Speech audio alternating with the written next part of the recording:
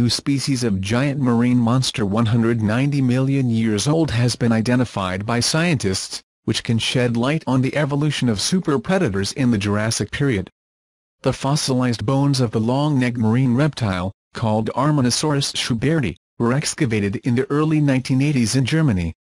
Plesiossauros were among the most successful marine predators of the dinosaur era. Some, like the famous Liopleurodon, were colossal predators up to 15 meters long. They were the equivalent of white sharks and killer whales in today's oceans. In comparison, Arminisaurus was small, about 3 to 4 meters long, and probably hunted fish, squid and other small dams in the ancient seas that covered Germany during the Jurassic period.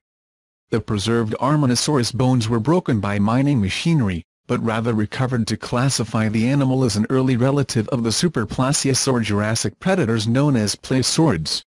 About 40% of the skeleton was recovered, including parts of the skull, vertebrae and limb bones.